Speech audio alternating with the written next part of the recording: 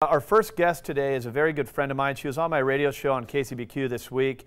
I've known her for a couple years now, and she is a top producer here in San Diego. She's in the metro market. Her name is Melissa Tucci, and she is an all-star. I call her a pro's pro. Melissa, welcome to the show again. Thank you. Nice to be here. We're on the couch now. I know. Do you like the couch better?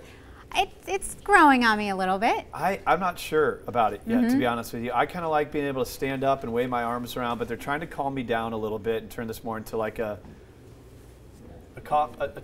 tea or a coffee. Tea. I thought you were going to cheer. Oh, I'm sorry. When we started the segment. So sure. There's nothing in her mug. It's all for show. All right, so let's talk a little bit about the market. All right, so before we get too deep into it, I want to show a video so that our audience can really understand what market that you represent here in San Diego with the metro market. Great.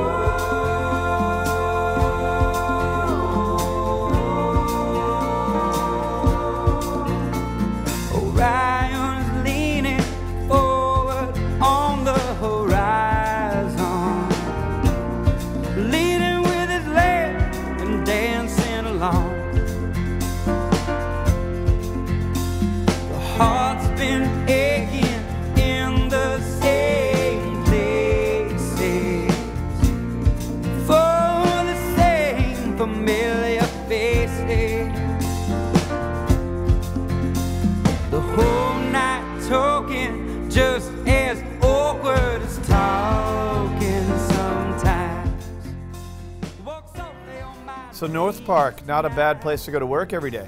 No, absolutely. Yeah, now you're originally from Chicago, the Midwest, like me. What originally brought you to San Diego?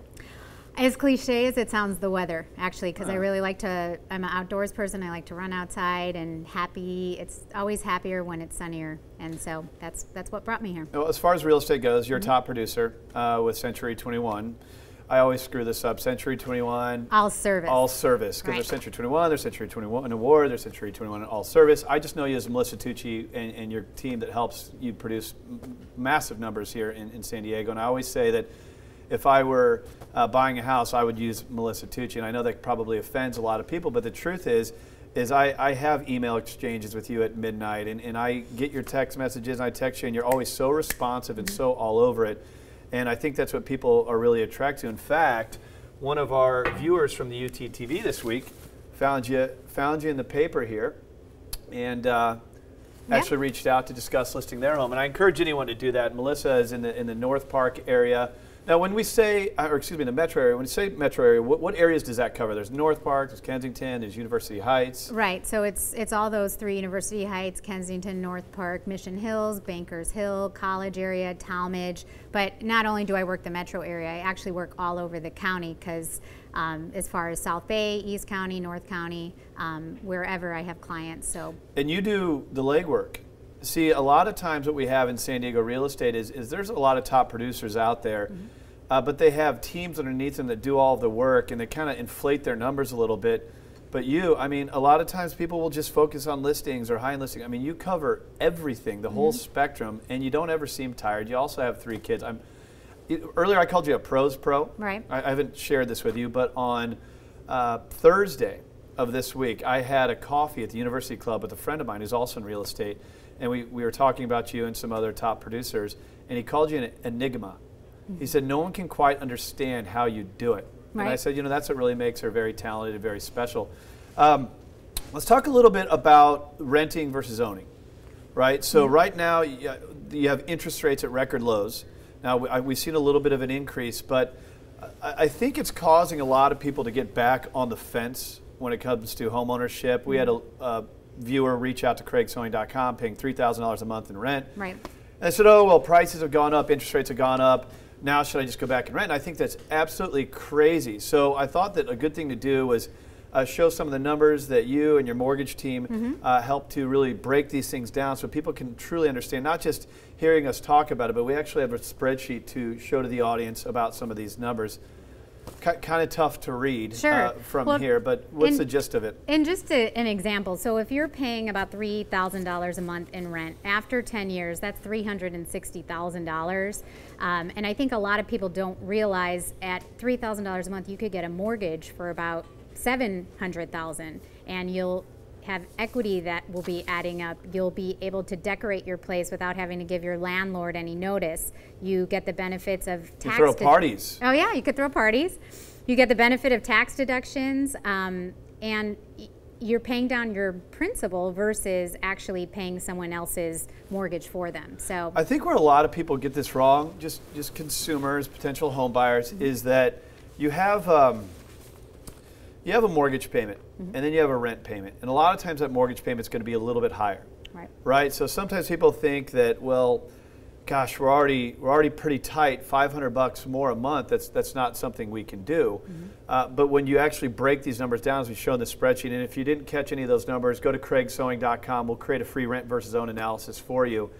What they don't realize is when you have that higher mortgage payment, much of this payment is paying towards the principal balance of your loan. So there's value in the payment versus paying that landlord's mortgage.